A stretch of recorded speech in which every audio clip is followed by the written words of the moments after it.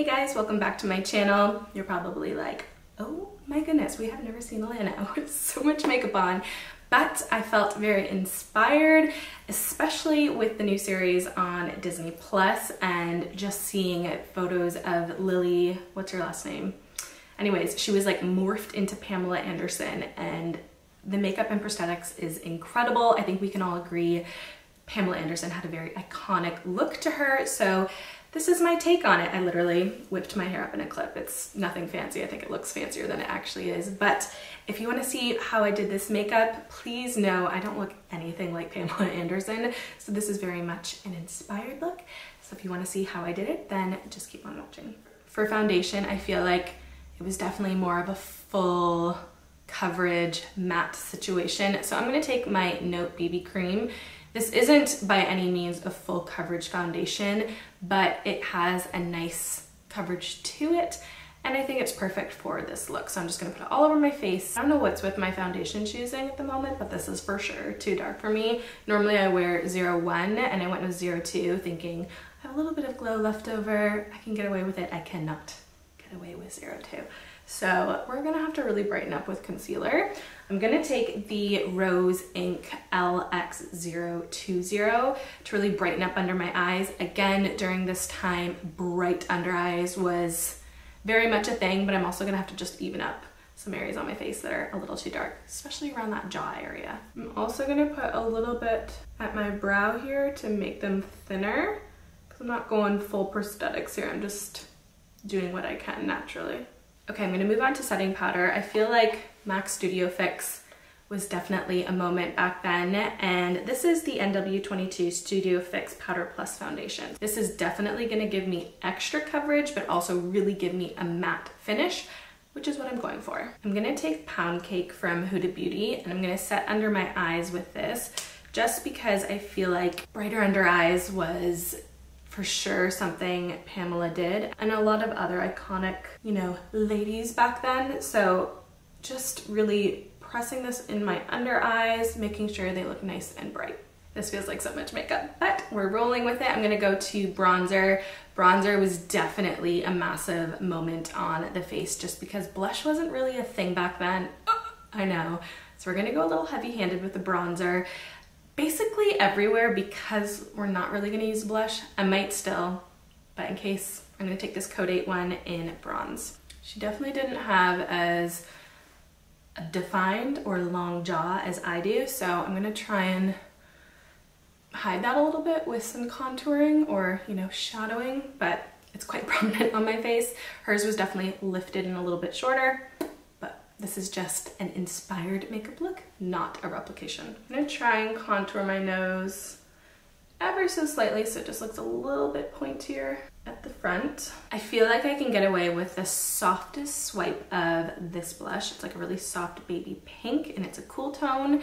It's in the shade Dainty from MAC, so I'm just gonna put a very small amount on, just add a little bit of color. Okay, this next part of the makeup is gonna be the hardest for me to get the look, but her brows were very much those 90s thin high brows. Mine are a little bit fuller, so we're just gonna do what we can. I'm gonna take the Benefit Precisely My Brow Pencil in 3.5 and just try and make a little bit more of a round line shape. I'm gonna take a small amount of concealer to try and hide the bottom of my brows, but it's obviously gonna look not the most natural, but why not?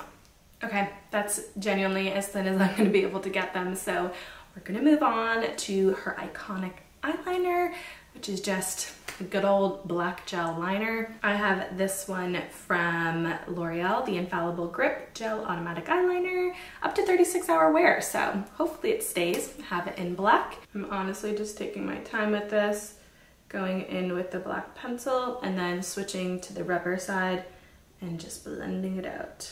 This is where the patience is real.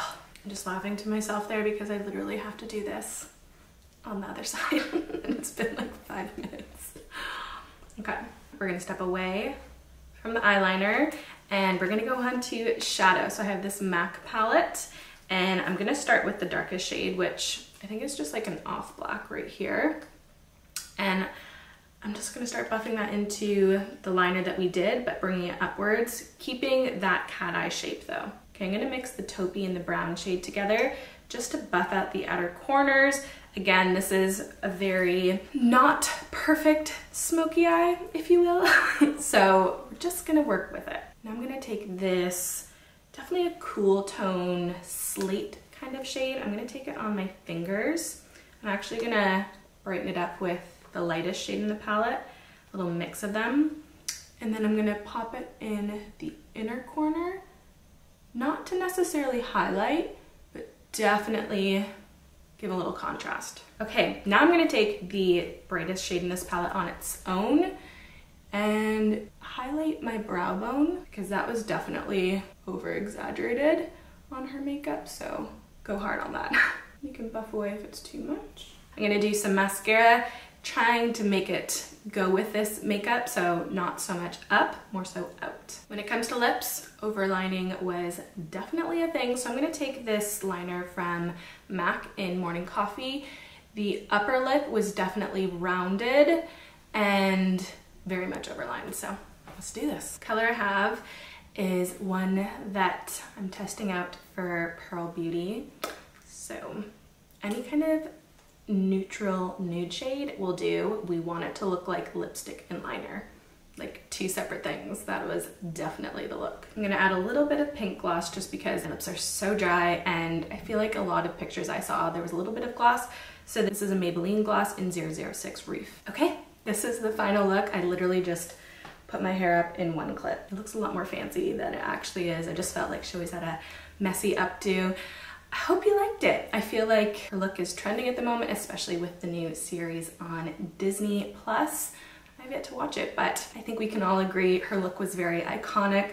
This is my take on it.